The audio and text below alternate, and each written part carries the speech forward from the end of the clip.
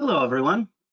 Welcome to Urban Elephant Media's presentation of a webcast that will outline the key steps to creating an actionable and cost-effective decarbonization plan, whether it's for a small campus, an entire city, or a company with hundreds of facilities. My name is Randy Rogers of Urban Elephant Media. We provide sustainability training for civic leaders and professionals in all 50 states and around the world. Our sponsor today is Carbonsight by Autocase, the economic lens for sustainable and resilient design. If you have questions during the presentation, please type them into the box provided in your GoToWebinar control panel, and we'll answer as many as we can at the end of the program. Feel free to download the presentation slides from the handouts section of your control panel at any time. A recording of this webcast will be available on Wednesday, so we'll send you a link to that tomorrow. Our speakers today are Nicollete Sanfilippo, Director of Portfolio Sustainability Strategy at Stok, and Simon Fowle, an economist and Director of Customer Success for Carbonsight at Autocase. So now, Simon, go ahead and get started as soon as you're ready. Cool, thanks, Randy. And yeah, hi everybody. My name is Simon. I'm Director of Customer Success for Carbonsight. And for those of you who don't know what Carbonsight is, it's a decarbonization road mapping tool for real estate. So we help building owners organize, prioritize, and then visualize a decarbonization roadmap so that they can come up with a plan of action to hit greenhouse gas reduction goals. And yeah, I'm really excited to be joined by Nicollete here, and I'll let her say hi. Hi, everyone. My name is Nicollete Sanfilippo. As Randy mentioned, I'm the Director of Portfolio Sustainability Strategy at Stok. And for anyone who's unfamiliar with Stok, we're a real estate and corporate strategy services firm focused on sustainability, and we have offices in San Francisco, San Diego, and Denver. We offer ESG, sustainability, carbon consulting, as well as energy engineering, commissioning, and corporate real estate and workplace strategy solutions. I've been at the company for over 8 years, and my work really focuses on developing and implementing sustainability programs for large-scale corporate real estate portfolios. And I've worked with clients across many different sectors to customize decarbonization programs. So I'm excited to be here today and share some of the insights from my experience. Cool, thanks, Nicollete. And just before we dive in, there is a companion guide that goes along with this webinar, and there's a couple of ways to get your hands on it. You can either go on the Carbonsight website, and if you just scroll down a little bit, you'll see this place to download it. And I think Randy has actually put it in the handouts section of the webinar. So if you go into the GoToWebinar console bit, there should be the slides as well as this PDF to download, and it will have kind of a lot of the stuff that we're going to be covering here, but maybe a little additional detail because we can only cover so much in the time we have today. So be sure to download that. In terms of what we're going to cover for the agenda, these are the 8 steps that we're going to be covering, and we're going to start with creating a business case for decarbonizing your real estate portfolio in the first place. What are the risks of not decarbonizing? We'll then cover the importance of baselining emissions and filling in data gaps. Step 3 is all about how to set the right kinds of carbon reduction targets. Step 4 is then thinking about what kinds of levers you can pull at the building level to reduce emissions. Step 5 is then how do you prioritize those measures to come up with a plan of action. Step 6, implementing that plan. Step 7, we'll then talk a bit about how to effectively track and communicate both successes and failures. And then step 8 is kind of a cheat step because you just go back to the beginning. But this is what we're going to cover. I'm probably going to be covering more of the theoretical side of things. And then what I'm really excited about Nicollete bringing to this conversation is her experience with clients doing this on the ground and bringing more of that practical side of what I'll be covering. So hopefully this will be a really valuable session for you all. So let's start off with step number one, which is really understanding the risks of not decarbonizing. I'm not really going to talk about kind of the climate crisis and real estate's role in that. I think most people on this call probably are aware of that and understand kind of the scale of the problem that's facing us. But what I will touch on is more of the key business drivers that are now creating real business reasons and flipping this question of what's the cost of decarbonizing on its head. And now people are asking, what's the cost of not decarbonizing their real estate assets? So that's really, I think, what we want to cover in this first step, is thinking about what are the 5 risks that are ultimately leading buildings to be less desirable and potentially less valuable if they are if they're like high energy and high carbon intensity buildings. And so we're going to cover these risks one by one, starting with regulatory risks. And so these are things like local building energy performance standards. And these are things that I'm sure many of you are aware that local jurisdictions set either energy or carbon thresholds. And if buildings that are a certain criteria don't meet those thresholds, then there are fines or penalties that have to be paid. And I think there are more and more of these different regulations coming down the line. And it's not a question of should you do it, it's more of a question, when will you have to do this? When will you have to create a plan to decarbonize your building so that you're not at risk of these penalties? And it's probably a strategic move to do it sooner rather than later. The second big risk is around access to financing and investor pressure. So I think ESG reporting requirements are now becoming a bit more stringent, where they want to show, or they want people to show, that there is actual meaningful action towards the goals that many people have set. And we're getting told by clients that they're getting investors calling them and saying, like, what are you doing to decarbonize your portfolio? And if you don't have a good answer backed with data to show your plan of action to decarbonize, then that puts you at risk of losing access to financing. The third one is operational costs. And I think this is fairly straightforward. The energy prices are fluctuating, they're getting higher every year. And so if you can save energy, you're saving money and you're saving carbon at the same time, most likely. I think these retrofits, these more like high performance energy retrofits, require less maintenance as well. So there could be some operational cost savings that increase your NOI over time. Reputation is always a big one as well, and people have set these big lofty goals, and you've got to now kind of put your money where your mouth is and show action towards these goals. And reputation is on the line, as well as the ability to attract and retain high quality tenants. I think having a high performance building is shown to increase occupancy and retention, which has a real financial value behind it. And then lastly, I want to just touch on resilience and business continuity risk. I think we know that those relying on aging infrastructure are at greater risk of downtime from physical risks like climate shocks. And so if you can invest in retrofits that improve that business continuity while also reducing your carbon emissions, and there's this 2-for-1 that you're getting.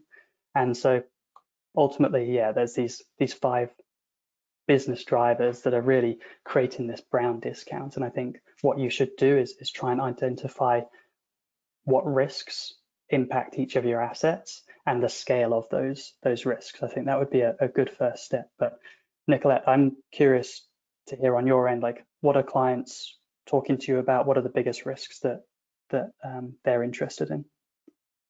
Yeah, I'm happy to weigh in on that. And I think I've seen every single one of these risks come up at some point or another with each client.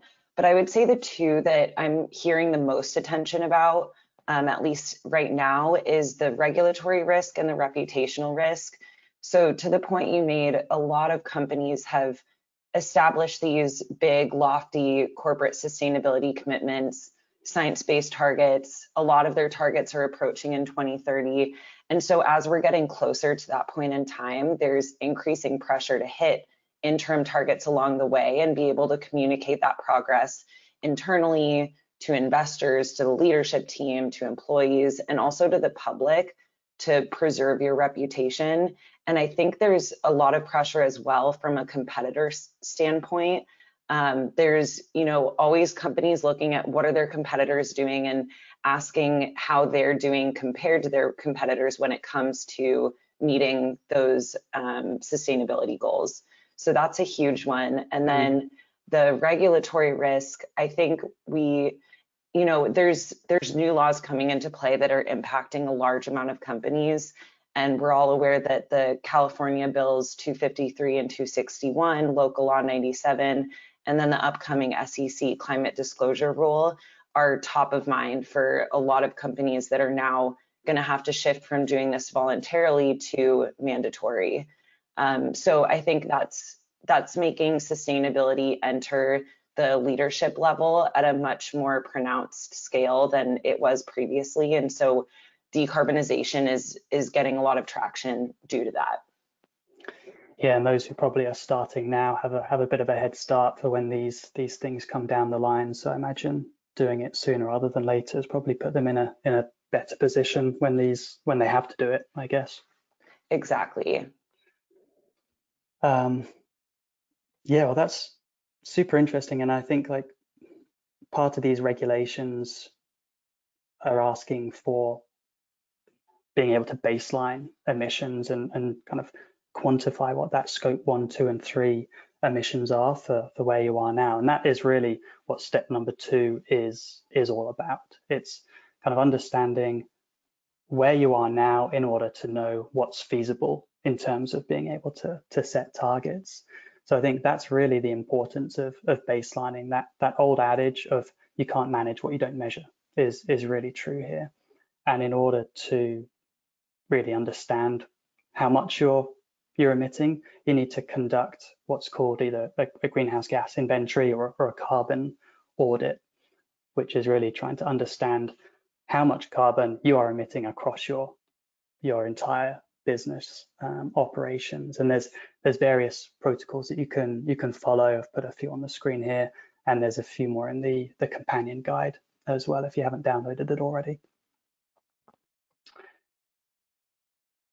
In order to conduct a GHG inventory, you also have to organize your emissions into various scopes. And the scope 1, 2, and 3, I am not going to cover all of this because you could do like an entire webinar series on probably like what goes into scope 1 versus scope 2 versus scope 3. So for the purpose of what we're going to be talking about, really it's scope 1 and 2 operational carbon emissions from building. We're really looking at the carbon from energy use within buildings. That's what we're going to be focusing on. Okay, so in order to understand or estimate the amount of carbon from your energy use, you obviously need to find that energy data, and that is easier said than done. There's a few ways that you can do it, and I've put like a little hierarchy on the screen here of what's maybe best practices in terms of the best quality data that you can find. Ideally, you want to be getting real energy data from utility bills or meter readings. That's like the number one tier if you can get that. But often that's hard to come by. So sometimes you can use the building specific ratio. So if you're occupying a building, maybe you're occupying like 10% of it, and you know the building's entire energy use, you can maybe use that ratio of occupancy and apply that to your own emissions. The third one here is then saying, well, maybe there are some similar buildings in your portfolio or that you know of in others portfolios that you can extrapolate based on the type of building it is, where it's located, the occupancy schedule, things like that. And then lastly, there's the generic building data. So maybe just finding a per square foot energy use out there from the market. So these are the four ways. And again, Nicollete, I'm very curious as to how like you approach finding energy data. How do you fill the gaps? Who do you speak to within organizations to find this data? Yeah, and I actually love this graphic because before we even coordinated for this webinar, this is the exact hierarchy that I would explain to clients when you're starting off from the beginning, trying to gather all your data. So the first thing you do, you want to move from the top of the pyramid down, obviously, and you need to start figuring out like, okay, in my portfolio, which sites have direct utility meters, so we know that we can pull the actual consumption from the bills. Or if you've installed your own meter, say that you're the tenant of a large multi-tenant building, then you might have a meter installed that captures just your tenant space and it's not directly connected to the utility. So you want to start talking to different stakeholders that have boots on the ground, that know the site well. That could be either facility managers that work within your organization, or it could be if you outsource property management vendors, those would be the right people to start asking. And then moving into the next ranking of data, so level 2, if you don't have any actual meters, then what you can do is obtain, say if you're the tenant, you would ask the landlord if they're willing to provide the total building energy usage, and then you can just calculate of the total building, how much area do you occupy, and then apply that number. It's not perfect, of course, but it's better than having no available data. And then the third, looking at similar buildings. So say that you don't have either one or two options, but then you have similar buildings in a regional location. It could be like a nearby state or even in the same city, and you have actual data available for that other site, and you know that the usage patterns are the similar, people occupy the space around the same time, 9 to 5, it's another commercial office building, then you can use that data and apply it to the space that you don't have actuals for. And then lastly, if you don't have any of those available, then you would use the generic building industry benchmarks. And really for steps 2 through 3, those would all be a lot more, like someone could do it remotely. You don't necessarily need the involvement of someone that's on site. So it could be your sustainability team or a data analyst, whoever's helping you put together the overall carbon inventory would be good to do steps 2 through 4. Yeah, I think we found that data collection process is tricky, and it's not always fun, but it's crucial to get that baseline right. Yeah, and a lot of companies will also outsource that to consultants like myself and have us fill all those gaps for them. So that's another option too, if you have constrained resources in-house. Yeah, that's a good point. So I think once you collect that building level data, the next step is to then convert that energy metric into a carbon metric, and you can do that by using the local grid emission factors to say what each building is emitting in terms of its operational carbon right now.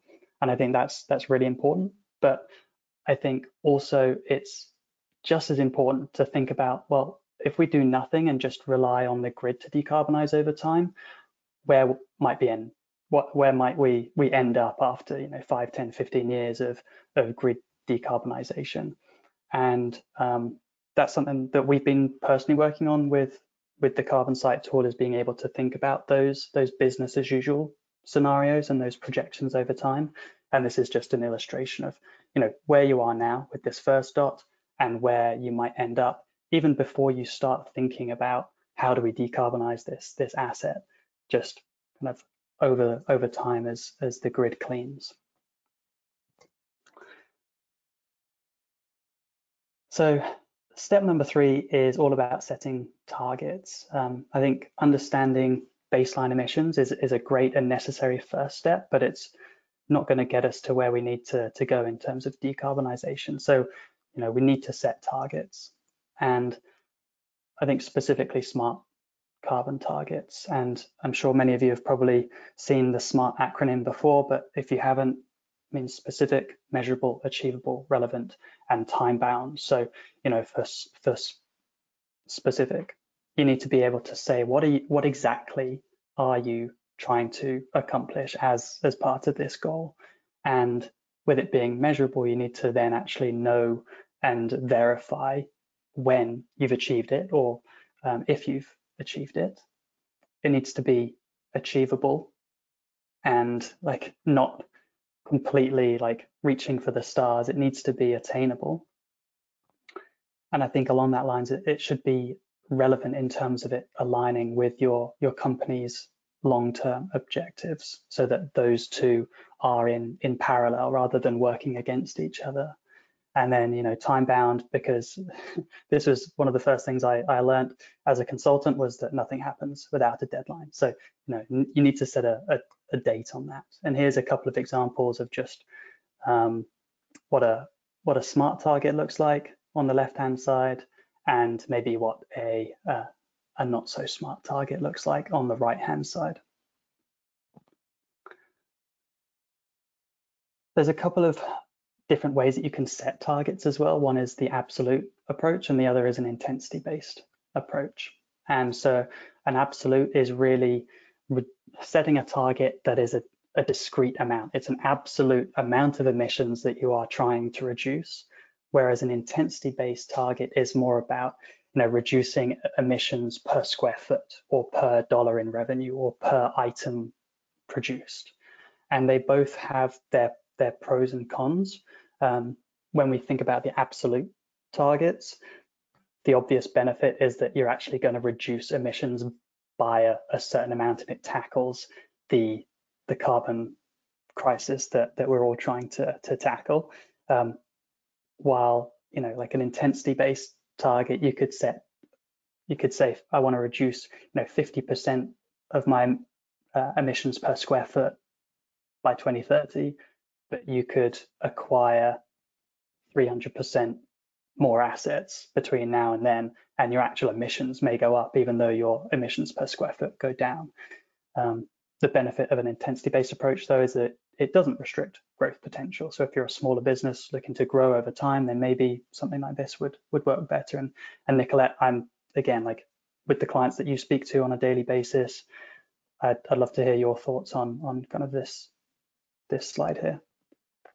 Yeah, I think that, well, one thing that's key to mention is if you're a company that is setting a science-based target, SBTi only accepts intensity targets for certain industries. So they develop sector-specific guidance that a bunch of professionals behind SBTi work together to create.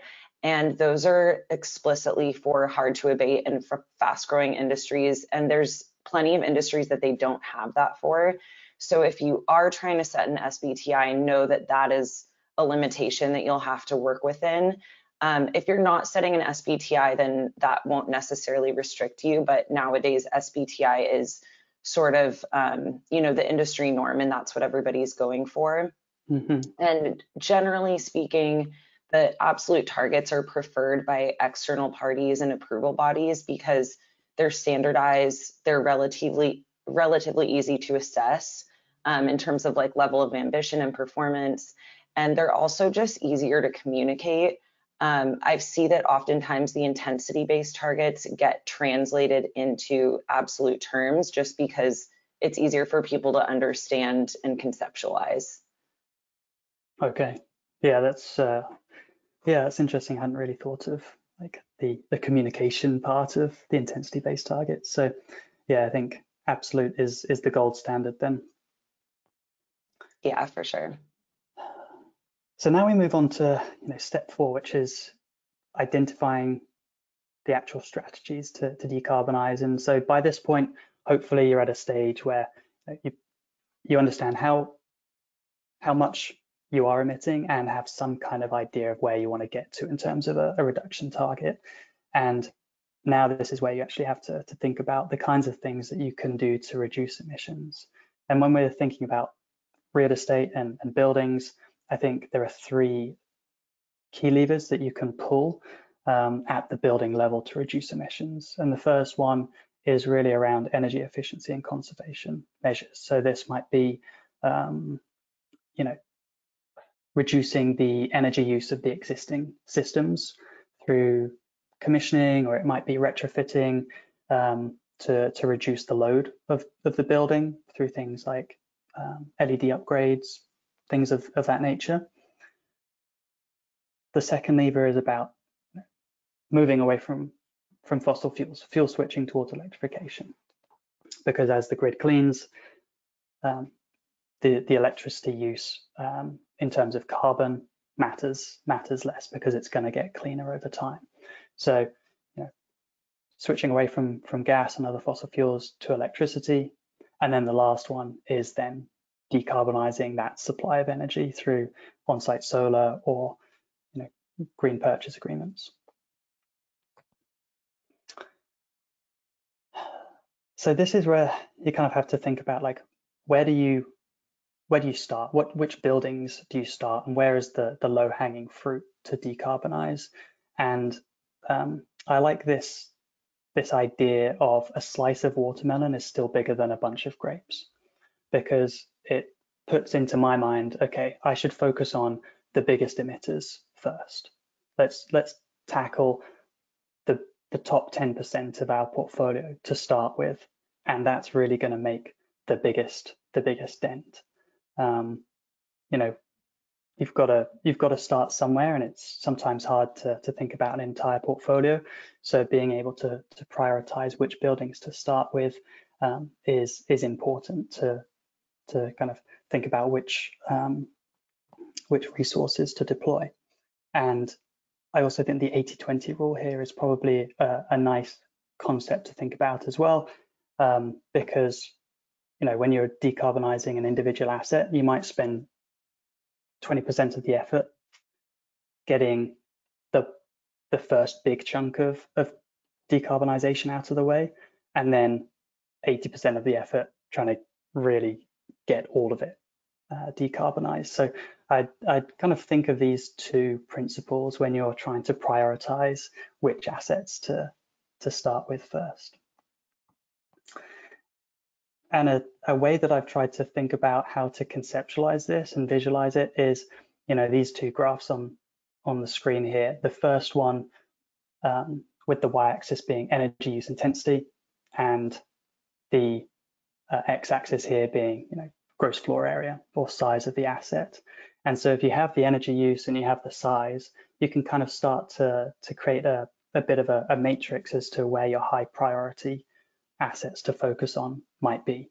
These are probably the ones that are going to have the highest carbon, and to really start to prioritize. If you already know how much carbon each asset emits, then maybe this type of chart on the right hand side might be better, where you can start to rank order which ones are the biggest emitters. And Nicollete, I know that there are other things to think about when prioritizing which assets to decarbonize, and I'm sure you've got some interesting kind of tidbits to share here.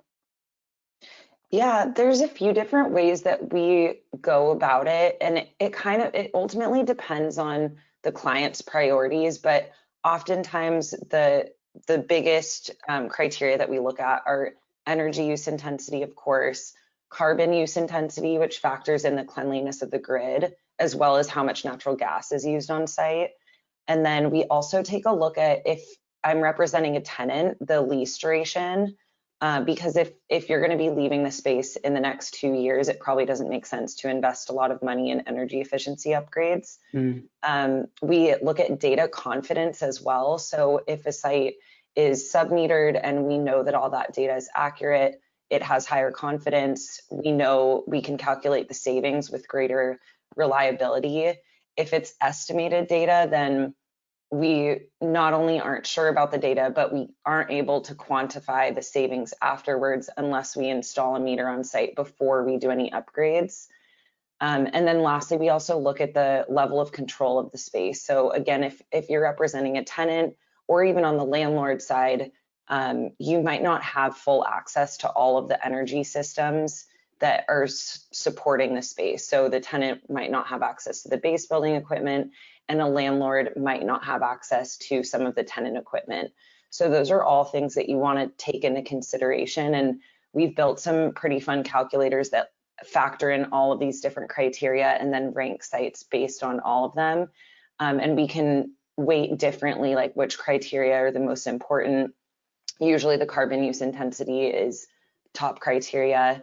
And then from there, we look at the top sites with key stakeholders, talk about how much it would cost to implement different upgrades, do energy audits on the site to uncover different energy conservation measures, and then ultimately coordinate with the different stakeholders that own budget to build the budget in during budgeting season and then plan for any projects in the upcoming year.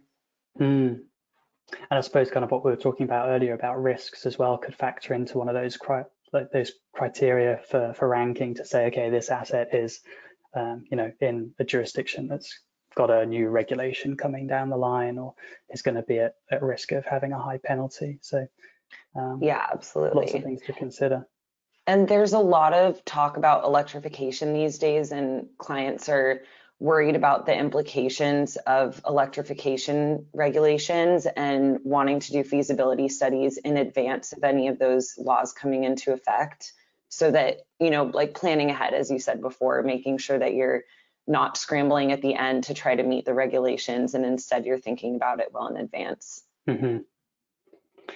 Well, that kind of leads onto this next section nicely, which is starting to think about feasibility. And I think before you dive into a detailed decarbonization plan for an individual asset, it would probably be a good idea to start thinking about like a high level strategy and pulling these different levers by saying, okay, if I were to bucket my different priority assets into various typologies, and then, say, if I were to reduce my electricity use or my natural gas use by X%, how far will that get me to my target? And then that forming kind of the strategy from which to then add meat to the bones and some detail around it. But kind of, Nicollete, to what you were just saying there, I think the next step, ultimately where you want to get to, is coming up with let's call it a universe of measures that could be employed or deployed rather on each building. And you were talking about kind of doing energy audits. I think it's important that, that's where you need to be able to engage with a technical team that has that on the ground expertise to do energy audits. And that's not always possible to do it on all of your buildings. And again, in the companion guide, we talk about energy audits, but we also talk about some of the alternatives that you can use in addition to energy audits if you're a bit more budget constrained or you have way too many assets to do an energy audit on. But really, ultimately, you want to get to a place where for each of your buildings, you've got a list of potential decarbonization measures. And for each of those, you want to know how much energy is being reduced by each of them, what year it would be implemented, how much it might cost to implement, and any maintenance costs or savings associated with that, any incentives, any penalties, things of that nature, what the utility savings would be, and ultimately what that change in carbon would be as well. And that's it's difficult to organize and do all of those calculations. And again, just with what we're trying to do with the Carbonsight tool is offer a space for teams and building owners to organize a lot of this energy efficiency measure data and speed up the calculation of how much carbon would be saved and what that return on investment of each of those measures are. So here's just kind of a snapshot of what that one of those pages looks like, where you can start to create different decarbonization measures within the tool and specify a lot of that information that we were just talking about there. I also wanted to touch on on this slide here about, I think it's important to think about 1, options, and 2, timing. I think a lot of people want to get to this like net zero state, but it can often be difficult to pass that financial barrier or that hurdle, especially when you're thinking about, can we do it now? Like how much would it cost to do this now? And that might just be a non-starter straight away. But when you think about comparing it to a like-for-like system at the end of its useful life, that might actually turn out to be a much easier business case to make, because the delta between the two might be a lot less. And when you factor in incentives, factor in penalties, factor in utility savings, this might actually flip in the net zero states like favor, and it might actually be a good financial decision as well as an environmental one. So step 4 was all about kind of creating all of the different possibilities to decarbonize. Step 5 is now thinking, how do I actually create a prioritized plan of action? Because you're not going to be able to do every single measure that was potentially suggested for every building. So you need to be able to come up with a cost-effective, budget-friendly plan of action. And there are a few things to consider here. I think location is definitely a big one. Each location will have its own grid emission factors now and utility costs now, but also how they're going to change in the future. Each one of those locations is going to have a different path to grid cleaning, different utility rate fluctuations, and all of that really does affect the return on investment or the cost effectiveness of strategies. Sequencing is also a big one. Nicollete and her team know this way better than me, but some measures can only be done once other measures have already been put in place. And so I think working with a technical team that knows the theories and the sequence of what strategies and what measures can be done within a building is really valuable. And then, return on investment. Don't just think of the upfront cost. Think of what those lifetime savings, what the penalties, the incentives, how will that really affect the total cost of ownership or the return on investment of each of those different strategies. Again, this is just a screenshot of the Carbonsight prioritization page, where you can start to build a roadmap and pick and choose which strategies make the most sense based on lifetime savings versus carbon versus upfront costs, and being able to think about when you would apply each of these measures. So it gives you a way to maybe have a flexible way to pick and choose and build a roadmap that actually fits within your budget, but can then also hit the targets that you've set. And then ultimately, once you build a roadmap, what you can then do is visualize it. And so here, what you're seeing is just a building specific decarbonization roadmap, where you can start to see what the business as usual pathway would be for this asset versus what the roadmap would look like, that green line. And you can see which levers have the most impact. You can look at scope 1 versus scope 2 emissions. You can then get a sense of like the energy usage of that asset, as well as the financial impacts as well. So you can really start to speak the language of the people who hold the purse strings, to say, this is how much we're going to be spending, but this is how much we're going to be saving in return over the next capital planning cycle. So I think this is an important way to then visualize and really just adapt a plan around a set budget. Lastly, or not lastly rather, step 6 is about implementation and adapting the plan. So I think Nicollete kind of touched on this a little bit before, but you do want to build that business case so that the plan of action gets built into the capital plan, and then ultimately it can then get implemented. So I think there are a bunch of different stakeholders that you need to be able to engage as part of this process, including building managers, the facilities teams, the Stokes of the world, like the consultants that you're working with, to really now get this plan that's on a bit of paper or in a dashboard into action. And yeah, Nicollete, I'd be curious what your thoughts are on kind of implementation. Yeah, the way that we've seen this play out is, so for example, after you've sort of identified from the different projects, whether it's energy audits, monitoring based commissioning, retro commissioning, electrification feasibility studies, submetering, battery storage, there's all these different projects that you can implement to then see okay, these are the options available on the table.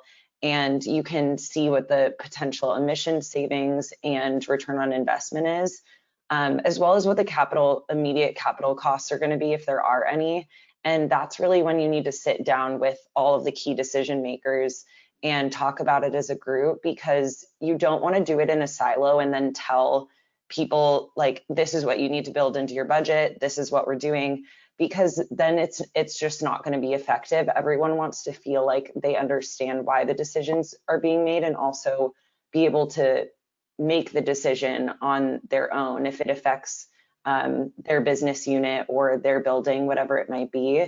So what we've tried to do is bring in stakeholders from those you have mentioned here, also the transactions team, the brokers who do the deals on new buildings, so that they understand what we're looking for in new buildings and why we might choose one building over another. You also want to bring in, of course, the corporate sustainability team, if there is one, so that they understand what's happening at the real estate level. And then, of course, the consultants are always key. And I think really getting all of those opinions together, there's new perspectives that emerge when you have all the teams that are explaining from their standpoint what's the most important, or why something should be budgeted for that's maybe more expensive than something that is a cheaper option. You have to take into account what's already failing in the building. Did they already have certain upgrades planned, and now you can sort of capitalize on that planned upgrade to couple it with something else. So kind of going to the sequencing that you spoke of, Simon. But yeah, I think in general, just making sure that all the stakeholders are together and you're coordinating on both the capital expenditure budgets and the operating expenditure budgets makes the whole plan a lot more successful. Yeah, and I don't know if you can speak to this, the capital budget versus the operational budgets. Do you ever find that there is a good cohesion, or do they not really speak to each other much? That's a good question. I would say it really depends on the company. For larger companies, it seems that they tend to be more siloed, but for smaller companies, they tend to be talking to each other a lot more.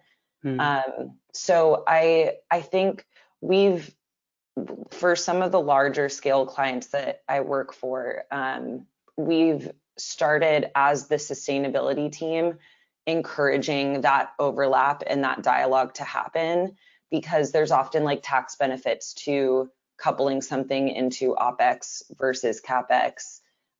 Sometimes it just makes more sense for the company's financial situation and their budget planning for one given year. But if they're not having those conversations, then they might spend in one of the categories where it ends up costing the company more money, and they can't explore municipal or government funding opportunities. So I always encourage that dialogue wherever possible. Yeah. And then I guess with the building managers, those are the people that really know what's happening in the building. They know, okay, this is feasible, this isn't because we're doing this year, or it's just not realistic, or you already upgraded the LEDs 3 years ago, whatever it might be. So I think that's a good point to bring up, that these folks will have the information that you might not have, and getting them all in a room is valuable. Yeah, and also the other relationship that's really key is the person who owns the relationship between the landlord or tenant, depending which side you're on. If you're the landlord, having a good relationship with the tenant, or if you're the tenant, having a good relationship with the landlord, can also be a breaking point as to whether you would or wouldn't implement an energy efficiency project. Because it might be that you kind of need to like encroach on one of the other party's systems. And if you don't have a good relationship, then it might not be worthwhile to implement that project. But if you do have a good relationship and they're willing to partner with you, then it could make more sense than another site. So those are all things that you want to factor into the decision making. Maybe this will come up in the Q&A, I'm not sure, but yeah, maybe later if there's time, I'd be interested to explore that a bit further in terms of like cost sharing or how that partnership can work. So maybe we can circle back around on that later. Sounds good. So I think a couple of points on this slide really is, I think, as you do implement measures, make sure if you can, like, check it off on your plan to say if you're on track to meet your targets. Yeah, we did this, and this last year, or we didn't manage to get to these ones, so we're behind. I think the other one is basically, things are changing all the time, and that renders a plan of action basically like out of date by the time it's out of the printer or it's sent into your email box, because budget might change, utility rates are always changing, emission factors are changing. So I think having a way to be able to revisit and adapt your plan of action is really important, and that's why I always advocate for having an online dashboard. Excel's great for certain things, but can be a bit messy for things for updating and staying on top of like changes. So important to update. So almost at the end here in terms of the steps. So track and report progress is step number 7. And there's a bunch of ESG tracking tools and reporting tools out there. I've listed a bunch in the companion guide, so you can look at those. You can also use Carbonsight as a way to track progress by adding in historical data. Reporting, the alphabet soup of different reporting protocols are here as well, more in the reports. And then just definitely important to share both successes and where you have room for improvement. And Nicollete, again, like, you do this more than me, so definitely keen to hear your perspective here. Yeah, I think I won't get into any of the reporting because that could be its whole own webinar. But I think in general, just emphasizing the importance of tracking and communicating both progress against the corporate sustainability goals, but also the smaller team or department or business unit goals is equally as important, because then it helps everyone really stay connected to both the bigger picture and the smaller scale wins, because sometimes the bigger picture progress is very small and incremental, and so it can be like a little bit discouraging or seem disappointing. But if you track to the smaller goals as well, it just helps you remind you that each project that you implement does have a big difference. So those have been some successful tactics, just making sure to focus on the big and little. And then just emphasizing what you have at the bottom here, the transparency, and not only communicating wins, but also communicating what's not working well, any like gaps or things that you are asking your team or leadership team to help with, because then, that honesty really has an impact and people will want to get involved and they're more likely to open up and offer support. Yeah, I think that's a really, really valuable comment there. So step 8 is really a cheat step, as I mentioned at the beginning. It's more just, okay, you've go past go and do it all again, because I think doing decarbonization planning is not necessarily just a once and done exercise. I think it is something that is a continual process that needs to be adapted and continued over time. So when we go back to the 8 steps, they're there on the screen. I won't go into them again, but you can take a look in your own time. And then a reminder, the handout is in the GoToWebinar little handout section, or you can actually go to our website and get it there and take a look at some other stuff on the website, including demos. I know we've got maybe 10 minutes for questions here. For ones that we don't get to in the chat, I think we'll probably follow up via email. So definitely throw a question into the Q&A box. But if you want to reach out to either me or Nicollete directly as well, feel free to, and you can I don't know, take a screenshot of this slide and get our email addresses. So yeah, I just want to say thank you for listening to the webinar and look forward to answering some questions. All right, well, terrific. Thanks a lot for that presentation. It was very informative. We do have a few questions coming in, so let's go ahead and get right to those. Getting some from email and some through the app, but again, if you want to ask a question, go ahead and type that into the box provided in the app. Question number 1, regarding the regulatory pressure to decarbonize, are these usually at the state level or local? And then other than California, what states are requiring decarbonization?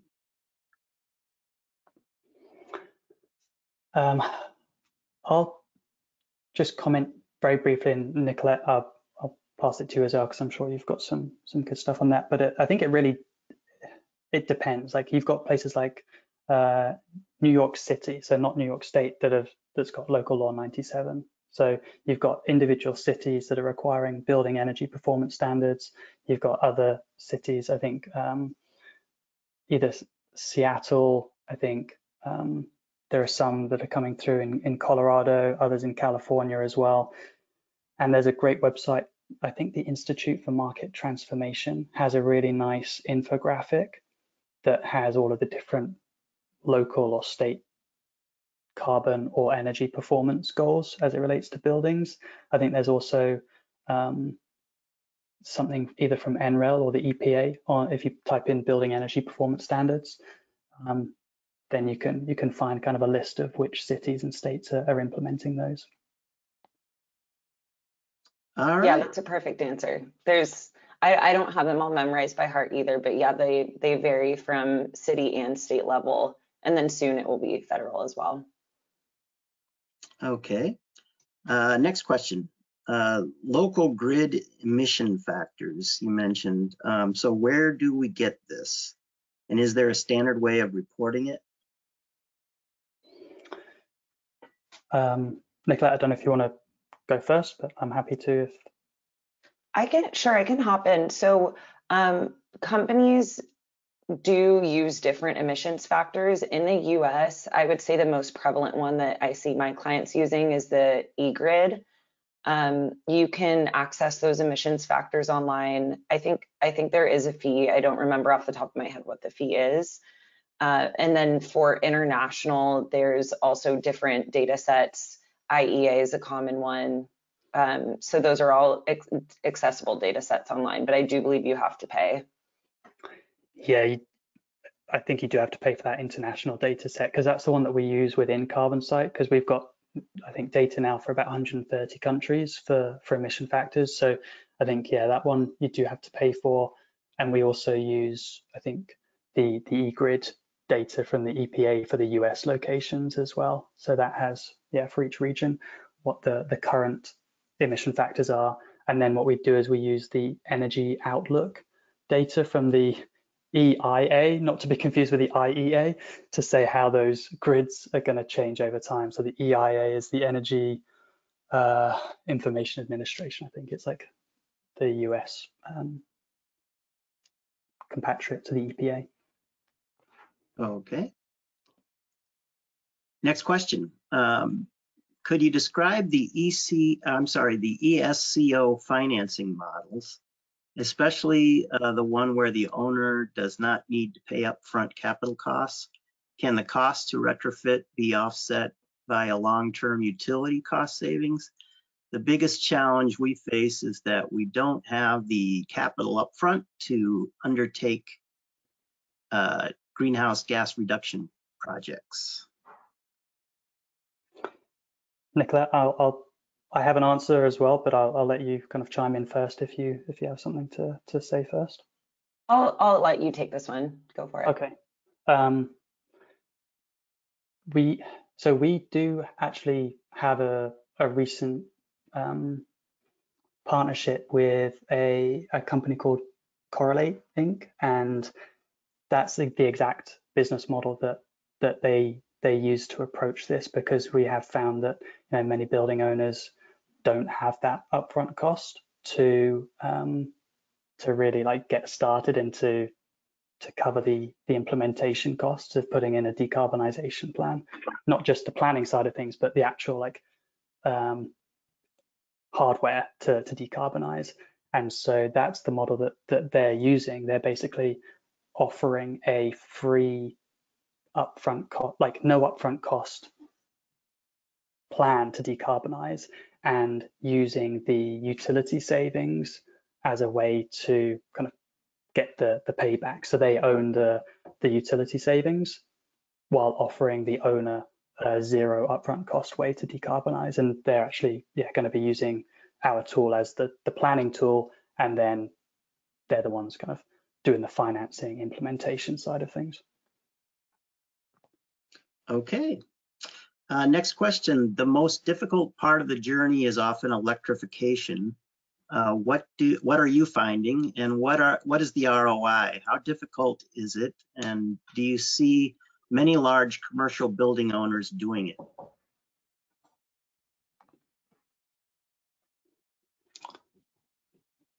I can hop in with, I think I'll answer the question maybe in reverse. So I only see really big players that are investing in this right now. I think that it's top of mind. It's being talked about across all sectors, but I've seen a lot of clients do feasibility studies and then ultimately determine that they're not ready for it. The finances just aren't panning out quite yet. But some of the really big players that are progressive and have the available funds are investing in it now, sort of to like talking about that reputation that we did in the beginning, like owning their reputation and wanting to showcase that they're a leader. The ROI is, it depends building by building. Every building is a different age. It depends like what kind of combustion equipment is present, how many years left does that equipment have. So it's not something that you can just cookie cutter say like it's always feasible and has a good return on investment or always doesn't.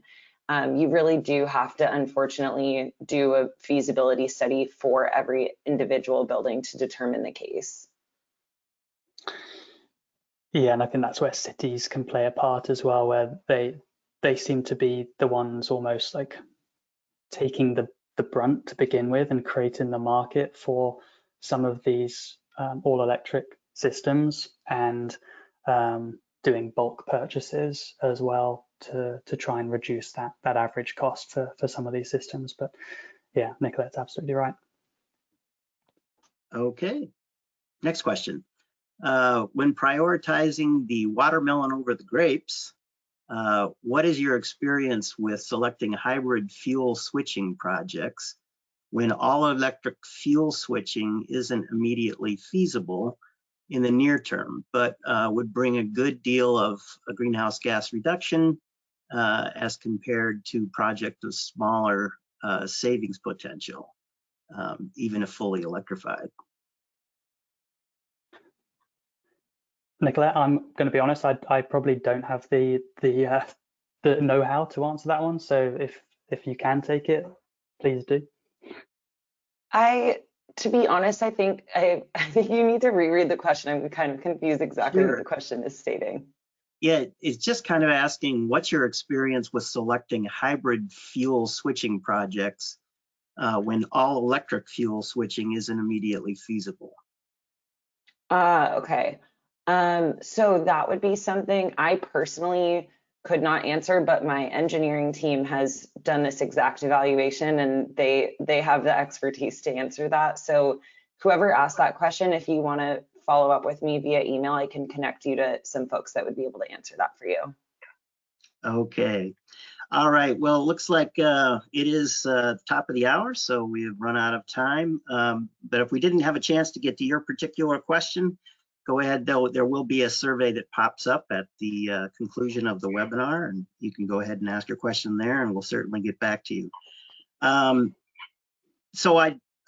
Simon and Nicollete, once again, thanks a lot for an excellent presentation. And I want to thank Carbonsight at Autocase for making this webinar possible. So Simon and Nicollete, any parting thoughts before we log off? I think just get started, get like a plan of action started, you know, just have a playbook ready. And even if you don't implement everything or any of it, just, you know, at least you have a plan of action for when you need it. Yeah, that's a great parting statement. And I would add to that, don't worry if you don't have perfect data, because nobody does. So don't let that be a deterrent to getting started. You figure it out along the way and improve it along the way. Yeah. All right. Okay, well, that'll do it, folks. See you next time. We'll have a great day. Thanks. Thank you.